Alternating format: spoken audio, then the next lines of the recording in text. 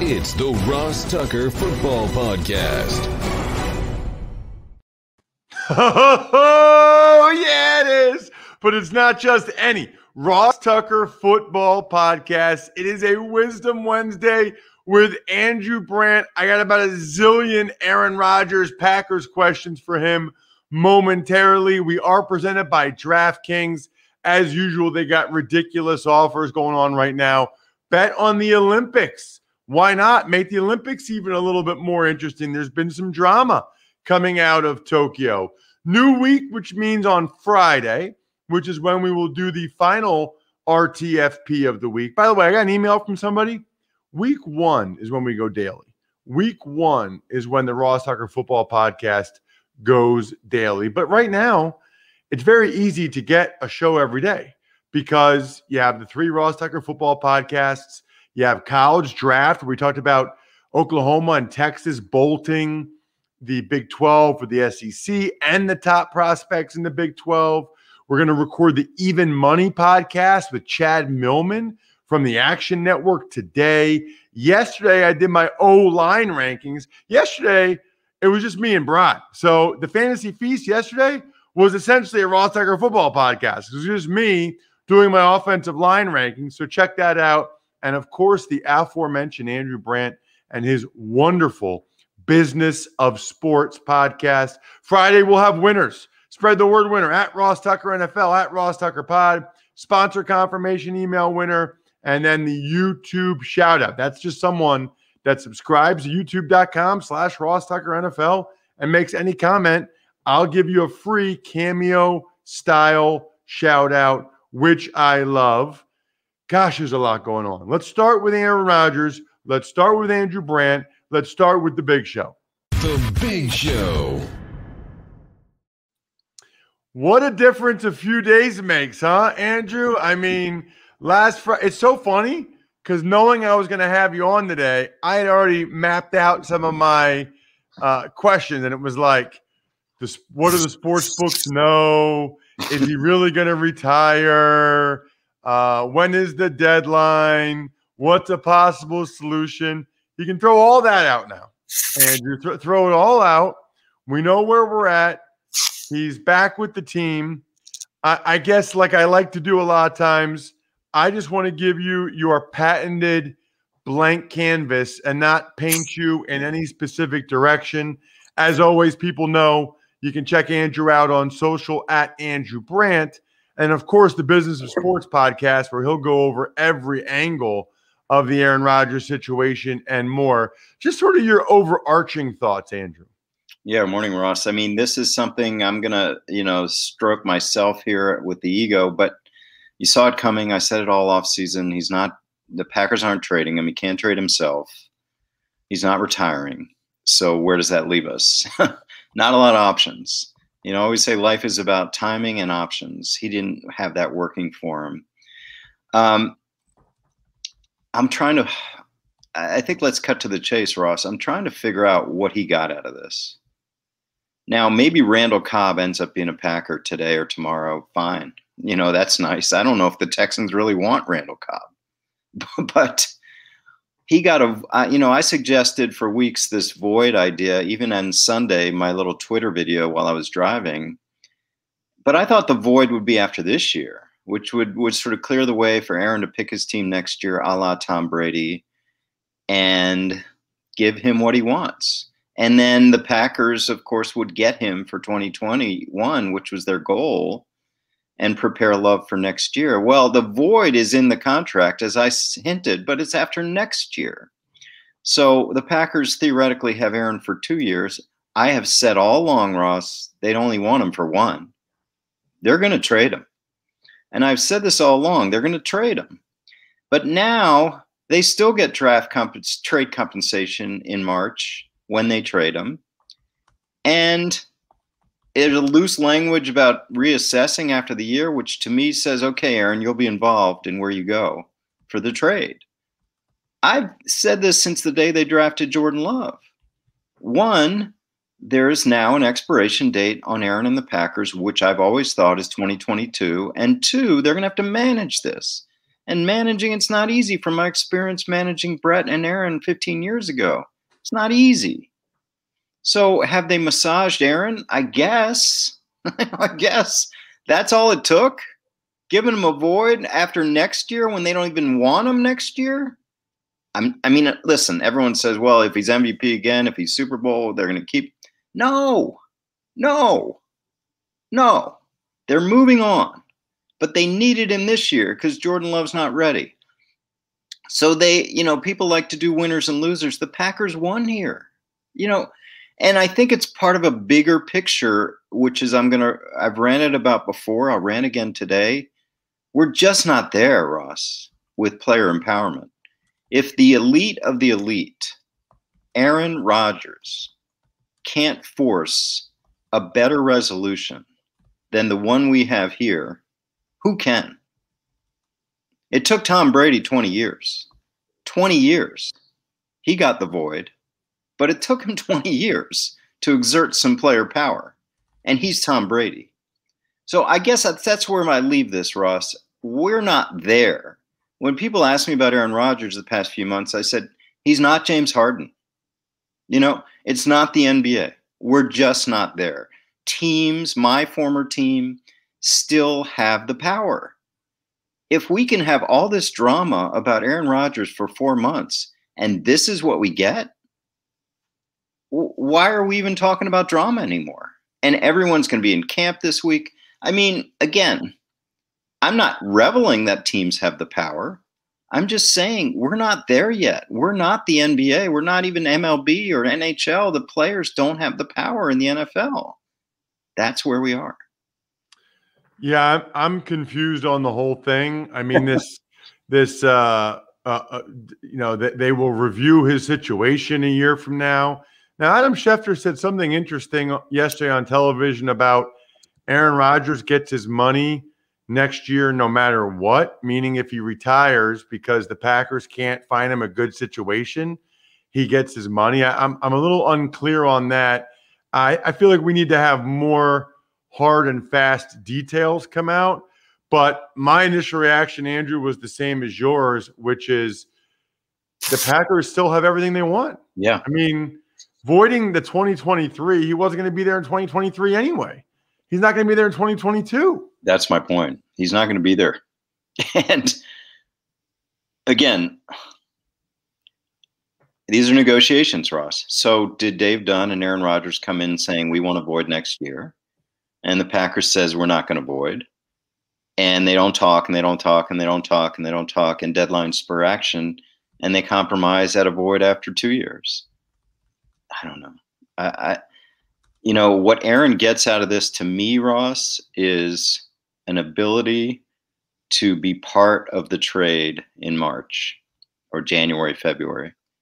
So Aaron Rodgers is not going to be dealt to. I'm not going to upset any fans here. Pick a bad team that a player like him wouldn't want to go to. Okay? That's what this comes out. So he'll be traded to a team he wants to go to. So I got to ask you, too, about the Randall Cobb thing, because people are saying it's a done deal. It hasn't happened yet.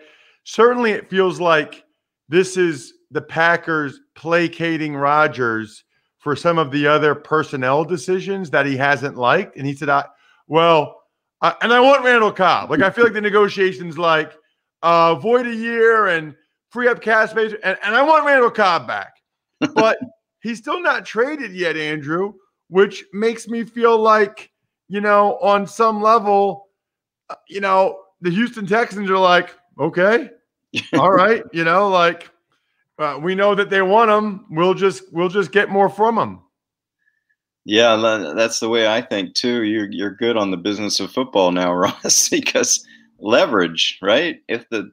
So my thought initially was, and I talked to my son about this, is like, well, I hope the Packers called the Texans about Randall Cobb before it got out, right?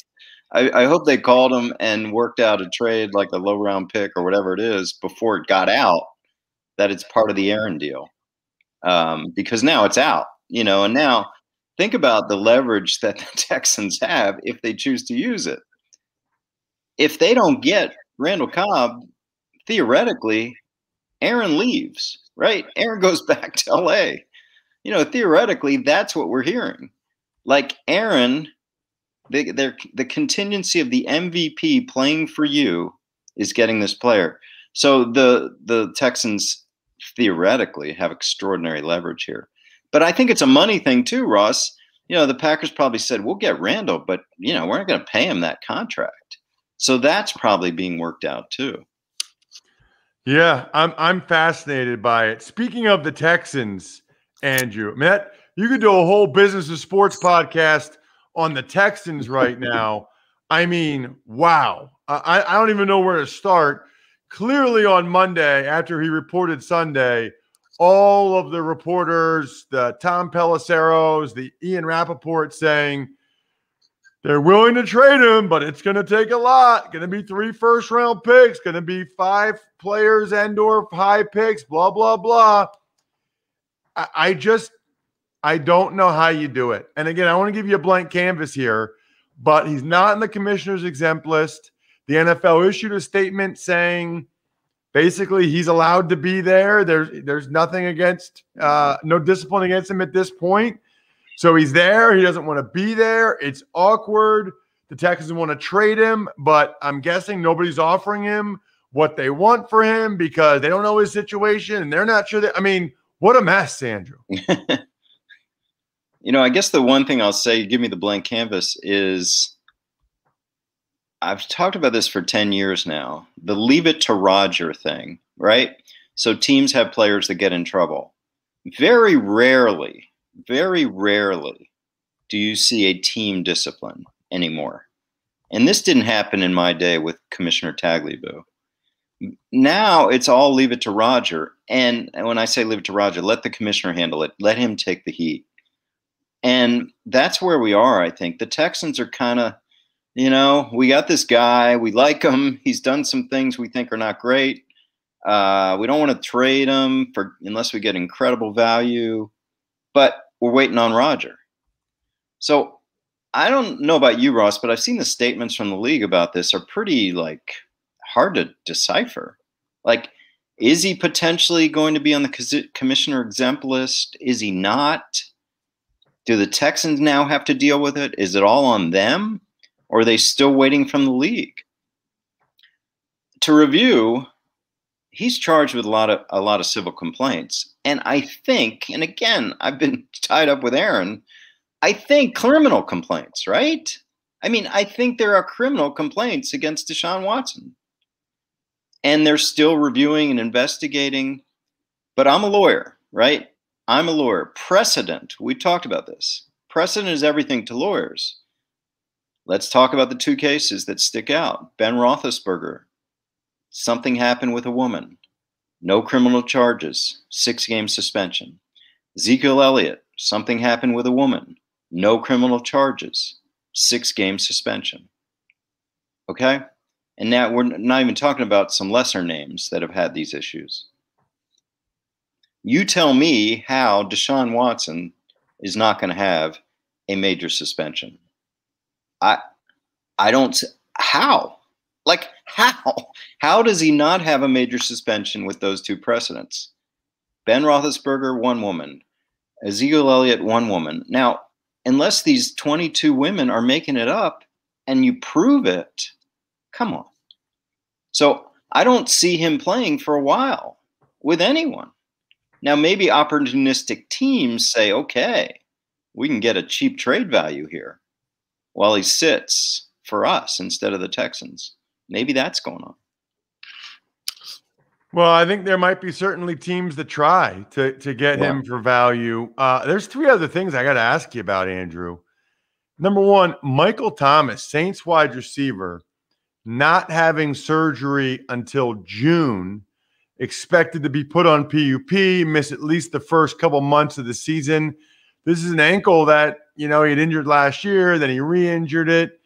And I've seen some reports that the Saints aren't happy. Have you ever had an issue like this where a guy, for one reason or the other, waited so long to do something medically that it really affected his ability to perform and to get the money, earn the money you guys are paying him?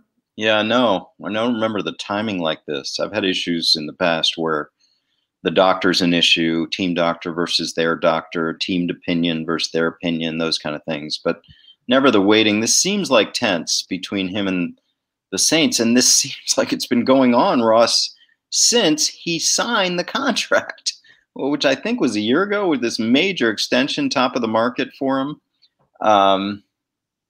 Doesn't seem that all's well with that relationship. But leverage is everything. I think he's got the contract now. So he's got the contract. So I'm sure he feels emboldened to do this. Had he not had the contract, he wouldn't be doing this. A guy that doesn't have a contract, Andrew, Zach Wilson. There's exactly 2, I think, rookies that haven't been signed yet as of 8:47 a.m. this morning, unless he just signed. Zach Wilson and Trey Lance. And reportedly, the Jets and Zach Wilson's camp are fighting over offsets and signing bonus cash flow when he gets paid it. And look, I don't like to be that guy, Andrew, that says typical Jets. But, you know, Trey Lance isn't going to start for the Niners anyway. This seems like typical Jets. It just seems like the offset and the signing bonus cash flow, I mean, doesn't seem that important in the big scheme of what they're trying to do here with this new franchise quarterback. Yeah, you know, I say it every year. The CBA has been predetermined in terms of money, but that doesn't mean there isn't any negotiation, because these are the 2 areas for top picks that's always the issue. Offset, for people who don't know what offset is, that if somewhere down the road they cut Zach Wilson and he plays somewhere else, does the guarantee offset against what the Jets owe? So the Jets are arguing that, yeah, we want to get our money back. If he can't double dip. If we cut him in year 4 and he plays somewhere else, he can't double dip. It's a precedent thing, right? The Jets aren't so concerned about Zach Wilson, but the next pick, the pick after that, using it against them. So that's where we are on that. And the cash flow and the bonus, you know, players want it right now. Teams want to set it out over years. So we're stuck there. How do they resolve this? You look at precedent. What did the second pick get before? What kind of cash flow have the Jets done before? I guess my comment is it'll work out. You know, the longest one of these was Boza back a few years ago. Same two issues. But for those wondering, you know, again, if Zach Wilson misses a week, it's not going to affect him. I mean, I know he's the starting quarterback, but I've learned in my old age not to get too worked up about these things. What about, Andrew, last one, Xavien Howard, Miami. Yeah. This is interesting. We got a bunch of guys, Chandler Jones, Jamal Adams, Xavien Howard, not happy with their contracts. And they've made that clear, but they showed up anyway because there's a new $50,000 per day mandatory fine. You can't forgive it. And Xavien Howard even said, and I tweeted last night at RossTuckerNFL, he's just there so he won't be fined, so he can't be fined. He doesn't want to be there. I guess it's good that these teams don't have players holding out, but I wonder how good it is to have guys that are really unhappy and voicing that displeasure in and around the team every day. Yeah, I don't know if I'm not going to take credit for terming this. I remember using it a couple years ago with Jalen Ramsey, but the hold in. So now we have the hold in because of the fines, because the CBA hammered over the head all the rookie stuff and said you got to be there, not only rookie stuff, but the holdout stuff. So here we are. And he's just there so he won't get fined. If the CBA didn't have that, he'd be out. So owners have to look and say, is this better? I don't know. I guess it is because for the owners, because he's there.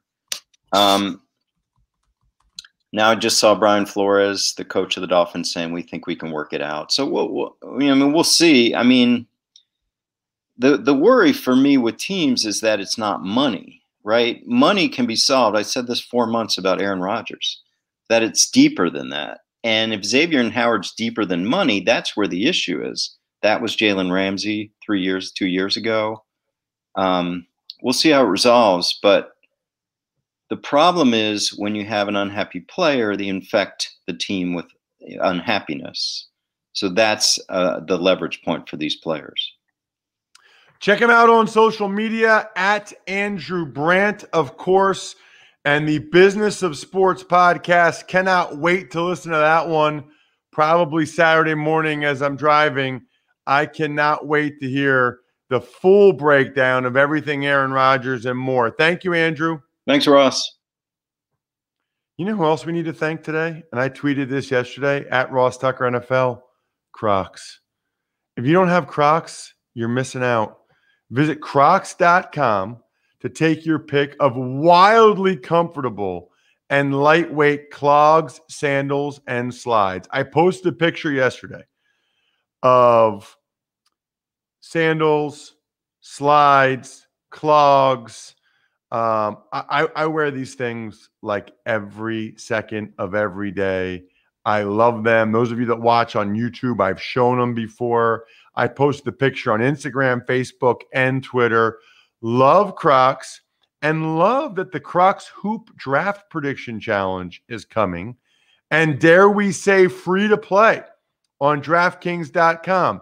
Make all the right picks and a slice of 10 G's could be yours. Just enter the game page on draft day and see just how well your pick predictions hold up to the real ones. At the end of the draft, winners will be paid out cold, hard cash based on how many you guessed right.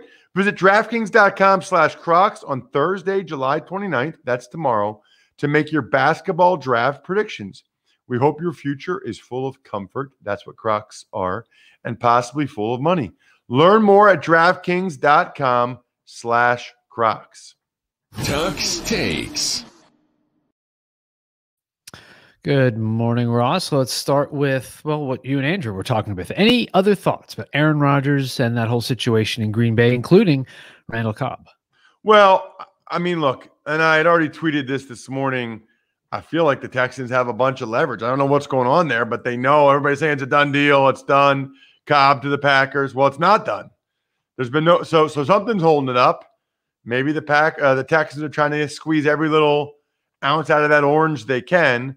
And also, I need more clarity on whatever it is Adam Schefter said yesterday about Aaron Rodgers getting his money next year, no matter what. Like he can retire and still get it. I don't really know what that means. And I'm hoping people can clarify over the next couple of days. Tuck's Takes. Speaking of Houston, your thoughts on Deshaun Watson's predicament?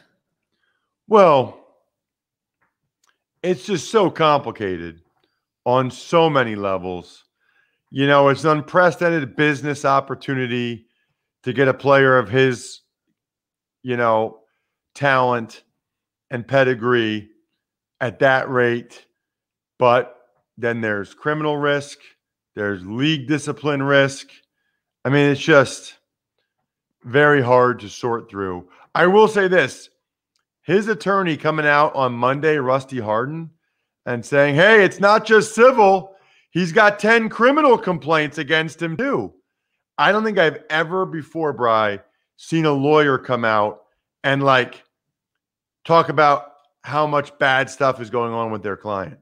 And I think he did that because they're trying to force the Texans' hand to lower their asking price so Deshaun Watson can be traded. But for a lawyer to come out and say, don't forget, he might go behind bars. He might have to be guilty of these. I mean, he might get criminal charges. I've never seen that before. Tuck's Takes. Got some contract extensions in Washington for D lineman Jonathan Allen and tight end Logan Thomas. So Jonathan Allen's just been a really good player for a long time. I mean, he was really good in college, strong, powerful, good with his hands. He's been really good in Washington. They know they have a good thing with their defensive line, so they're going to keep that going and renew those guys, give Allen a bunch of money. The Logan Thomas story I love. I mean, this guy totally flamed out as a quarterback, reinvented himself, and now gets over $10 million fully guaranteed on a 3-year, $24 million deal. That is not easy to go from quarterback to an NFL starting tight end that gets that kind of money, you're competing against all these guys that have been tight ends their whole life. Hint, hint, Tebow. But I'm thrilled for Logan Thomas. He earned it. He got that stuff the hard way. Tuck's Takes. Adam Schefter reported 13 NFL staffers and 4 players testing positive for COVID-19, even though they're fully vaccinated. And that list presumably includes Colts head coach Frank Reich. Right, because the Colts and Frank Reich came out with the statement that Reich tested positive, even though he's fully vaccinated. And as a result, Reich's out for like 10 days, or no, I guess he just has to have 2 days in a row of negative tests since he's fully vaccinated. I think, Bri, I see some comments from people that I'm not sure totally understand. So, like, you can still get COVID if you're vaccinated. It just makes the odds much, much better that you don't get it. You can also still transmit COVID even if you're vaccinated. It just makes it a lot less likely. Like everything we do, everything we're talking about is the odds, the percentages, and the vaccine makes it less likely that you get COVID. If you do get it, your symptoms won't be as bad. And if you do get it, you're less likely to transmit it. So the vaccine helps in all 3 of those areas. I feel like when people see this, oh, people still got it. See, the vaccine doesn't work. It's unfortunate because I don't think they totally really understand what it is that vaccines, and in this case, the COVID vaccine does. It just helps in every way. It doesn't make it 100% foolproof. It just is much better in all 3 of the categories I mentioned. Tuck's Takes. Some other news includes Vikings waiving Jalen Twyman with NFI designation. Caesars becoming the new naming rights partner for the Superdome in New Orleans. 20-year deal there. Jesse James signs with the Bears, $2.15 million, $1.65 fully guaranteed. The Saints signed wide receiver Chris Hogan, and the Dolphins cornerback Xavien Howard formally requests to trade just so he won't get fined, as you and Andrew discussed. I'm just here so I won't get fined. So Twyman's the guy that got shot 4 times. So, I think he's on the NFI list for the Vikings, and depending on when they clear him, they would not have to pay him for this year. The Caesars Superdome, is gambling legal in Louisiana, Bri? There's casinos that operate. So right downtown New Orleans, there's a Harrah's Casino. By the way, Harrah's part of Caesars. As far as DraftKings and fantasy, that has been on the ballot. That actually passed and should be up and running in time for football, or at some point by the end of the year. So it's getting there. So there's been casinos. They just legalized sports betting. Correct. The casinos didn't have sports books until now. No sports books, and this is not. It will be up to the individual parish, or in every other state, county. Right. So, but there's no Caesars down there. There's just Harrah's. Correct. Interesting. Jesse James, I feel like the Bears had a lot of tight ends. I think they wanted, obviously they wanted another one. But don't they have like 5 dudes right now? So the Saints signing Hogan. Hogan was literally playing professional lacrosse in the PLL, but that doesn't pay like the NFL does, especially with all the benefits and everything. And I'm sure the Saints gave him something to guarantee, to make it worth his while, to make him not just go down there and have to try out at camp. And Xavien Howard, wow, that statement by him where he said, I didn't fully understand what I was signing when I signed it. That's a rough look for him and his agent to admit that publicly. I didn't fully understand what I was signing when I signed it. Yikes. I do know this. Place any pre-event wager of $1 to be eligible to cash $100 in free credits if America wins any medal this year. Are you guys kidding? They're giving you $100 again. Are you kidding? $1 on one Olympic event, and you get $100 if America wins a medal. I mean, what are we even talking about here? What I'm talking about is Even Money should be epic later today with Chad Millman from the Action Network. Make sure you support all of our sponsors, including our I Think We're Done Here members of patreon.com/RTmedia, like Pizza Boy Brewing, Sporticulture, Vision Comics with an X, and HumanHeadNYC.com. I think we're done here. Thanks for listening to the Ross Tucker Football Podcast. Make sure to also subscribe to the Fantasy Feast, Even Money, Business of Sports, and College Draft. All available at Apple Podcasts, RossTucker.com, or wherever podcasts can be found. A lot of times on the show, I mentioned DraftKings. Here's what you need to know. You got to be 21 or older, New Jersey, Indiana, or Pennsylvania only. New customers only. Restrictions apply. See DraftKings.com/sportsbook for details. Gambling problem, call 1-800-GAMBLER, or in Indiana, 1-800-9-WITH-IT. By the way, if what I was talking about included a deposit,